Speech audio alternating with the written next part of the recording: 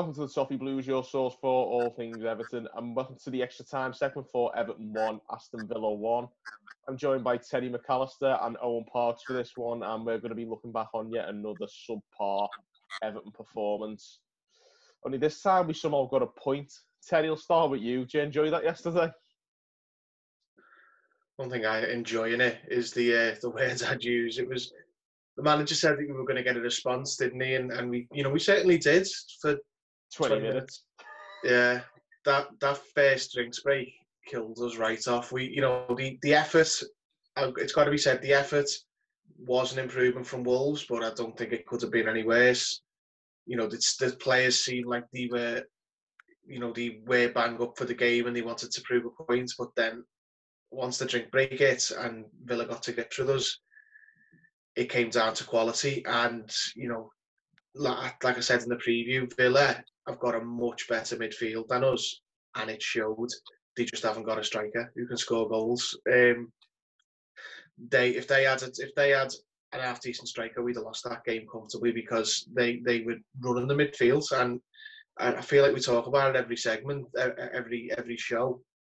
The midfield just isn't up to scratch, because even players who, like, it's weird, like, okay, Andre Gomez and Bernard, for example, like, even no one would say they were very impactful players, even when they were playing, like, what a lot of people consider to be their best football. They never really got involved in the goals or the assists or even the chances created, but they were tardy footballers. Like Andre Gomez could keep the ball, shield the ball, recycle it. Bernard, had a good touch, and he linked up well with Luca Dean. The two of them at the minute, they don't seem like they've played before. Like, every time they get it, they're losing possession and getting dispossessed. And it's just compounded a lot of other issues. Like, obviously we've got the injuries to the defensive midfielders in Delph and Gabaman, which been the case all along. But we could have really done without, like, players who you can usually rely on to at least keep the ball and move it on. And you don't want to rave about Bernard and Gomez, but usually you'd expect them to be better footballers than they have been. Usually one of the better ones, yeah. But yeah, I mean, you couldn't add. I mean, I think now Owen was a bit of a pariah before the lockdown for calling out Gomez on his. I'll tell you what. I was just about to say, we've got Owen on the show, so I think if anyone's going to be a Gomez detractor, I think we'll let him say his piece. Well, everyone, myself included, when they saw Owen, like, talking down about our Andre at first, were like, what's this lad on? And now it seems like he was ahead of the curve, doesn't it? Like, he saw it before anyone else. But even before, like, these games, like, all right, he didn't, Gomez didn't, move the needle on the Al stats. He didn't contribute as much as many people thought he did. But even Owen, I'm sure, would say, like, he was a tardy footballer. He could keep the ball, he could pass, and it's totally deserted him. So I've gone off on a tangent on Gomez and Bernard, but basically the midfield got battered again, and we were lucky to get everything from the game, top and bottom of it. I saw a horrible statistic actually on Twitter last night, and it was Watford, of course, 17th in the league at the moment, barely stayed up by the looks of it. And Andre Gomez has been dribbled past 159 times this season, which is more than Capoue, Decore, and Will Hughes combined. That's that reprobate with Luke McKenzie, isn't it? He's up to his old tricks, to see. It's just, I think, was these the kind of things that you were sceptical of in the first place, Owen, when it comes to Gomez? Well, before we bought him or before lockdown? I mean, before lockdown, when you first started calling him out. Well, it weren't much calling him out. It was this thing that we only needed one midfielder, and I put that issue to people, and they said, no, we definitely only need one because Gomez is Iniesta Mark II. And I've said that no one's ever seen any evidence of this. He's all right on the ball. You can recycle it a bit, but pour him up in a proper battle, and he just goes high like the rest of them. And he had done for the previous 18 months. He created one big chance in 18 months before yesterday, where he created a couple. I don't know why he doesn't do that more often, because he's pretty good at finding a decent pass. He just never seems to get into the positions. But that's Gomez. Bernard, on the other hand, he's regressing massively. when he first came to the club, I was a bit of a fan of him because when he came in, he looked like he could create and he could score. He weren't scoring, but he looked like he was getting in the positions to. The last couple of weeks, he's up there with Balassi, to be honest, and like the 17-18 version of Balassi where he just couldn't kick a ball straight.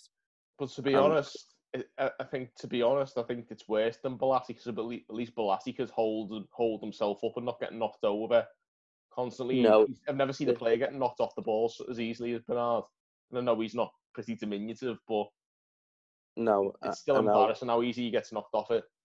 No, I wasn't a huge fan of Bernard before the lockdown either. I didn't think he'd done anything since about October either, but at least with Bernard, I always thought he could get into good positions, pick a pass, and even if he weren't directly contributing, he'd force a man to take him, and then that would free up space for someone else. But people just look at him and think, don't need to go near him. I listen to fans of other clubs, non-Everton fans, speak about Andre Gomez and Bernard, and they genuinely think they're woeful. They watch them and think, we've got players who we feel who cost, well, Bernard didn't cost anything, but have lesser reputations than these two, and they offer so much more. And I agree with them because I just don't get anything from them. I don't think they add to the game, and I want a team of Everton players who add to what we're doing rather than just become bit part players. And I think this has come from, I'm not going to criticise Man City, but or teams like that who have like a whole midfielder who doesn't necessarily do much in the game in terms of goals and that, but he recycles the ball well. And that'd been fine if that's what Gomez is, but he's not even doing that at the moment. That being said, Gylfi Sigurdsson and Tom Davies give him a real run for his money, and I think Sigurdsson probably eclipses him at the moment. Yeah, I think to be fair, Sigurdsson didn't really get on the pitch for long yesterday and didn't have time to embarrass himself as much as he did against Wolves, but he still didn't do a lot, did he?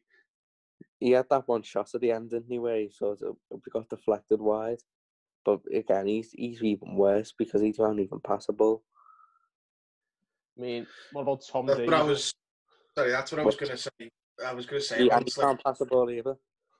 The midfield options, like, Gomez is, badly out of form, Bernard's badly out of form, but it's like, just for Gomez, like, what can he do? Like, the other two are even worse. Like, I'd still start Gomez next game, like, because I'd rather have him on the pitch than Sigurdsson, and I don't think Gomez and Sigurdsson together works either. So it's like, and there's someone watching this now going, Benny Beningame, I think it's time we give up on that. He wasn't even on the bench. It's not going to happen. So I think just a case of your dad said, was he?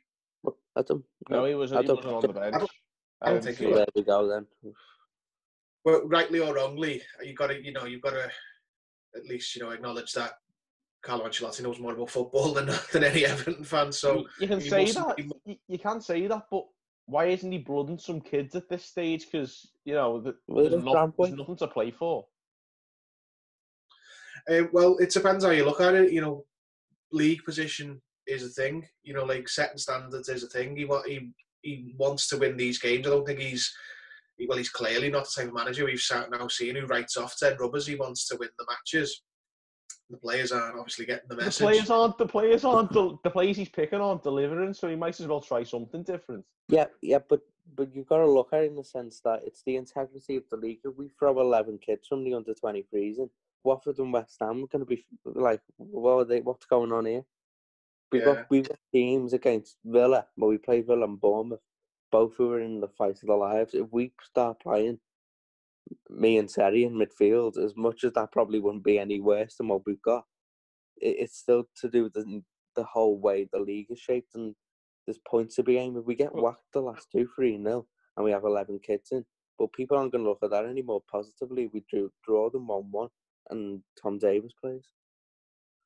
But it's again, it's one of those. I think there does need to be, we don't really blood enough kids at the moment. I don't think. I think some of the under 23s could maybe just see what they can do, and if they don't do well, then okay. But we've been embarrassed in 3 of our last 4 games, so yeah, I know that. So why not try something a little bit different? I get what you're saying, yeah, but it's just he has done it though. Like Gordon was not a player before the lockdown. Like Branthwaite was not a player before the lockdown, and now you'd look and go, well, what did you get out of the that little mini tournament of Premier League games? Well, we got 2 more players there, and we didn't think we had. He sort of has, but I know what you're saying. I would like him to play.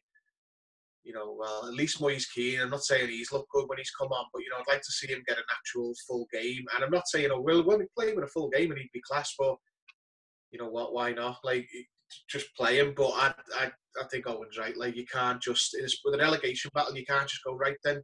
There's Marcelo and there's Adeniran and Beningame playing, and because West Ham and Watford, especially West Ham, are already a little bit pissed off that they're playing these games and might go down. So you don't want to be getting yourself in any trouble by not playing a proper team, because it has happened before where teams have gone to the Premier League when other teams have not played proper teams. It's that whole thing. That's their problem, though, isn't it? At the end of the day, it's that whole thing years ago when Liverpool were playing Fulham and they were in a battle with Sheffield United, and Benitez played Steven Derby. Got beat 1-0. Owen Warnock lost the plot, didn't he? Yeah. Yeah, you say it's their problem. It becomes our problem if we do that. I know what you're saying. Like, this team's not playing well, so why are we holding them up as these can win the game? But this is a manager who's been everywhere, seen it and done it all. Like, I understand that questioning the manager when you've got a joker like Silva or Martinez or even Koeman at one point. But when you've got a manager like Ancelotti, I think no manager's ever beyond question. But I think for things like this, you've got to just go, what's the it's few dead rubbers at the end. He must know he sees them all in training. He must not rate Beningame. He must not rate a few other players in centre midfield, because he can't be looking at Sigurdsson doing nothing and pointing, and Davies and Gomez getting dispossessed every 2 minutes, and think, well, I've got a better midfielder there, but I'm not going to bother with him. It's like he mustn't be very good. Is that where do you think the issue lies, that these under-23 players aren't good enough? I mean, Beningame I know he's getting towards 23 anyway, I think, so maybe his ship sailed, but what about the even younger lads? Are they just not ready, maybe, or...? Yeah, probably. I mean, he's played Gordon. He must have looked and went, well, he's ready. The rest aren't. Like, he's shown with Gordon that if he thinks he's good enough, he'll play him. I didn't think we'd see Gordon. I thought Gordon would be getting the Moise Keane minutes. Like, he'd be coming on for 20 minutes or, 5 minutes at the end. When the lockdown finished, I thought that's what Gordon's role would be. But he's, our most crucial midfielder at the minute. Like, so he's clearly not against playing a kid if he thinks he's good enough. But if he thinks he's good enough is the key. I think that is it. And I mean, to be fair, Moise Keane, what we have seen, hasn't really been good enough, has he? No, the issue with Moise Keane is he will do one good thing where he'll turn someone and think, go on, and then he'll just kick his eyes or go into the stands or just... Yeah, he did exactly that yesterday, didn't he? Yeah, that's the example I'm using, but he does a good thing and then a bad thing. And as much as I do agree, I do think he needs to start. I think possibly Bournemouth for that before the end of the season. I do worry and think, I do wonder if he'll be at Everton next season, to be honest. And that's not my opinion. I think that'll be their opinion. Well, I mean, it's not like Everton fans to be knee-jerk. We signed him last summer. He was meant to be the new Lukaku, and I saw comparisons to Nias yesterday. It's Everton, isn't it? Yeah. I mean, I'm at the point with Keane where I'm ambivalent to it. I think I've said this before, but he's not one I worry about because he's in a position of the team that's quite settled. Like, there's 2 players clearly ahead of him now. Last couple of games they've not been playing well, but big picture-wise, those two are Calvert-Lewin and Richarlison are our 2 first-choice strikers. So Keane can afford to come on and here and there play hopefully from the start and the odd dead rubber, feel his way in, because there's touch wood, no injuries. There's established players ahead of him, whereas the midfield is a crisis right now. That's a totally different kettle of fish. Someone the strikers are not a problem at the minute, because if we had midfielders who were creating chances and the 2 of them couldn't score, then you could point the finger at them. But Calvert-Lewin's not been playing well the last few games at all, but I just can't blame him because got nothing, has he? He's getting like one chance a game, and if he's not scoring it, he's getting criticised. And somebody pointed out actually during the game yesterday, like we've noticed Calvert-Lewin and Richarlison about drifting really wide to try and involve themselves in the game, and that's to the detriment of the scoring chances as well, because they're trying to make the service themselves instead of actually getting adequate service. Calvert-Lewin looks tired. Like it's something that, because we're very demanding of the team, no one's acknowledging that, like, fatigue could be a thing. And, because of the teams, don't forget, like, Southampton started poorly and are now playing well. We've started well and are now playing poorly. It's, Calvert-Lewin's one of probably he covers probably the most ground of any player on the pitch whenever Everton play, and he's playing a lot and he's not scoring, he's not getting much reward. He's doing it all for nothing, really. He's not getting any chances to try and score, apart from the odd one or two, which, he is fluffing, he's out of form, but I think he looks tired. And this is why I think Moise Keane could probably start, even if you don't see wholesale changes, because even though Keane's not been playing well either, he will be fresher than I'm addicted to saying Gomez. Calvert-Lewin. You've got the thing now, you're looking at Gomez and there's every bad move. Yeah. Even when Calvert-Lewin's like skies it over a kick over the bar, it's like, that's Gomez's fault, that. Yeah. Well, it's seen as Paul Pogba. Yeah. No, I'm still not ready to throw me badge in for Gomez. Like, I'm still part of the club, but I'm having to hold my hands up and go, yeah, he's not been doing well. Yeah, but it's one of them as well. It's I keep saying this, and people will be sick of me. This is nothing we don't already know. We knew going into these games we're going to play 4-4-2 with Sigurdsson, Gomez and Davies as the three midfielders. That's going to be really rough. And I think that and the fatigue and everything else is bleeding onto the rest of the team. Now the strikers look knackered. The defenders, it's overworked. The midfielders, the three midfielders themselves are starting to get worse. Like Davies and Gomez didn't start as badly as they're playing now, but it's a cute. I think any of our players we made up to see the season finish now, just because I don't think they've got much in the tank now. I think is that testament to the poor fitness levels of this team as well. I mean, I know it's difficult to play this many games in the manner that we've been doing it since the restart, but it feels like we're the least well-equipped team to play week in, week out like this, because I don't know what it is. We always seem to look like one of the most unfit sides in the league. Yeah, you say that, Terry, and I understand what you're saying about the players being on the last legs and that. But we do have options. If you have a look at some teams like Sheffield United and Burnley, they've got about 5 players to the name, and they're giving a lot more than we are. That's another good point. Yeah, you're right. I mean, what you said then, James, like, I don't know whether they're not fit enough in general, or it's the injuries. Like, we're asking, how do I say it? I think if either Delph or Gbamin are fit, I think we wouldn't see these performances. And I'm not a fan of Delph, but an extra midfield body to sort of, because I think at the minute, if Delph would come back fit, if Delph comes back fit, he won't. But if he does, he'll go straight in the team. And I think it's just by having someone else in there, a fresh pair of legs. It stops the others tiring as much, maybe. Yeah, it might just change the formula in there, but then again, Delph's legs are made of paper mache, aren't they? So I don't know how fresh they'd be. I don't know. It's one of them. At these last 2 games, it's like I'm just hoping we see more of Branthwaite, more of Gordon, and we see Moise Keane from the start, so people can stop asking for it. Myself included. There you go. Yeah. But yeah, on the note of the midfield being bossed, one of those players was John McGinn. I'd have him at Everton. Would you? I get it's a similar one for Højbjerg. He wouldn't do any worse, but I'm not sure if it elevates us massively. And I think we need an opportunity now where we get midfielders in who are like really transformers. I think he'll do better than what we've got.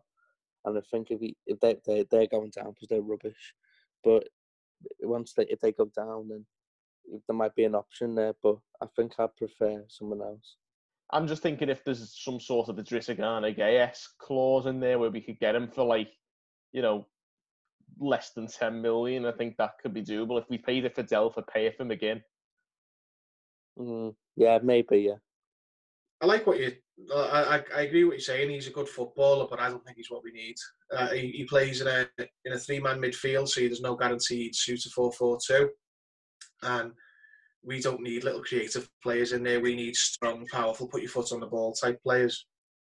Like we need Patrick Vieira. We don't need Paul Scholes. Like, you know what I mean? Like little creative players are not going to fix our centre midfield issues. So, I mean, Højbjerg, I don't know whether we're going to do a different segment on him because it's pretty official now that we're in for him. But the only thing I know about him is he's got really good ball recovery stats, and I think that's. Well, we need that. We desperately need that. That's an important thing. Whether he moves the needle in the sense of he comes in and he's transformational in midfield, it depends on the context because, you know, him by himself might not be enough, but him alongside another midfielder might work, yeah. Make the difference. But we'll save the talk on that, I'm sure. But yeah, let's just say I was right about Højbjerg's going to sign just because we wave a few bits of Hummel gear in his face and like being a day, and he'll just be like, yeah, definitely, I'm signing for them. It's quality gear, that. It is. A bit small fit, isn't it? Has anyone's kits arrived? I know your shorts have arrived, haven't they, Terry? Yeah, my training shorts have arrived, but don't usually bother with the tops, but it's a good job as well because everyone's saying that they're a small fit, and I think most things are a small fit on me to begin with, so I don't need to be exacerbating it. Fair play. But yeah, I think we're going off on a tangent again, but I think it's completely understandable when you consider we're looking for positives, and there's not many positives from the actual game itself that we're looking back on. One of them was the fact that we actually scored a goal. Theo Walcott scored the header. And Andre Gomez got an assist, which is, again, a rare one, especially Owen will tell you. Well, I think it's the second assist, isn't it? Well, I'll tell you what huge step for Andre Gomez, that. He's played games. He's doubled his assist output for the season. Gomez has played games, usually against West Ham, where he's absolutely ran the game and he's not got an assist. How can he play as shit as he did yesterday and get an assist? It just makes no sense. That's football for you, isn't it? Are we looking at the goalie for their goal, by the way? Pepe Reina? No. Their goal. Sorry. Jordan Pickford. Yeah. Well, he did dive the wrong way, so maybe. Yeah, there we go. I don't really want to blame Pickford, though. That's just, you haven't scored a goal yet? All right, we'll sort you right out. Like, I think that was his first Villa goal, so charity case club we love. So I thought we were going to give them their first away clean sheet, but that's what I was saying. That's why I'm astonished we got that goal at the end. Tell you what, if they were a Premier League side, we'd have been beat soundly because we were shite, but they were shite and all. Like there's a reason they're going down. Any other team in this division, probably Norwich included, would have beat us yesterday. Yeah, probably about right there. And yeah, it's a tough one, isn't it? There was, like you say, one big positive, and that was Branthwaite, wasn't it? Yeah, he played very well. The thing I like about him is he looked really comfortable on the ball. Normally, when you buy players from like League Two, the like fourth division football, sometimes the technical ability when they first come into the team, it needs time to get used to. But he looks a really good footballer as well as a defender who does know how to handle himself against. I know Samata's not great, like, but he's still a tough customer when he comes to like holding the ball up and I thought he did really well. Yeah, I mean, even Keenan Davis come on after that as well, and he's a very physical, pacey player, and he handled it okay as well, I thought. Well, it is Keenan Davis, like, but it is still difficult when he comes into a team. I think he did reasonably well against Jimenez on Sunday, so I feel like it's all positive. That's more of a benchmark to go by, I'd say, than Samata or Keenan Davis, but yeah. I mean, they said it on commentary last night, but I agree with it. That's one thing with all the bad recruitment that's gone on at Everton for the past 5 years plus. That's one thing that we've been really good at is plucking, young players out of the lower leagues and tearing them around. Like obviously some of them took longer than others, but now if you look at our team, some of our key starters are Calvert-Lewin, Holgate. You know, you'd go to John Stones. Hopefully Branthwaite can be another one of them. I don't want to get too excited for him, but it was a surprisingly good performance. Some kids come on and a disaster, aren't they? He came on and he looked comfortable. You know, he got clattered early by Mings going up for an not clattered, like he landed on top of him, didn't he? And Branthwaite got. I thought he handled it really well. I thought. Yeah, the physical aspect he did really well, didn't he? He's got a few bad habits. He's still he's got that lower league thing where he's trying to suplex the striker every time. So he needs to. He gets very tight to the man, and it's like better strikers are going to make you pay for that, mate. So you need to be careful. And he's trying to have the shirt off everyone, but he was good. He was a bright point in the game, and he probably will go on loan next season, but he could be one to watch, going forward. Alternatively, we could just stick him in midfield for the next game, and at least we know he'll actually put a foot in. Yeah. Yeah. Or play him in Keane and throw Holgate in if he's back in midfield. Yeah. Any of that, just someone who'll tackle in midfield, please. Just desperate to see someone put a tackle in the middle of the park. What I don't get about that is when Tom Davies first came in the team, he looked really mobile and he could get about the pitch and put a tackle in. Now he can barely string a pass together. I don't know if it's just what we do to these players. Yeah. He was playing in a thing. Sorry, go on. Sorry, go ahead.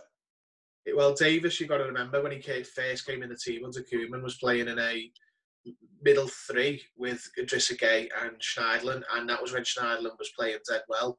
So his job was just to go beyond the last man and get involved in the attacks. So there's no wonder he looked all right then. Davies now is playing in a two-man midfield, having to be the stopper. He can't do it. We now know, what position is he? What type of midfielder is he? He plays in the middle three and he's the one who goes forward. Whether he's good at it or not is up for debate, but we don't play that system. And if that's when his best form is. Yeah, if we played that system, he wouldn't be the one doing it at this point. But when he had, when he had Idrissa Gueye and Schneiderlin both playing well, and his job was to go forward from that platform, that's when he looked good.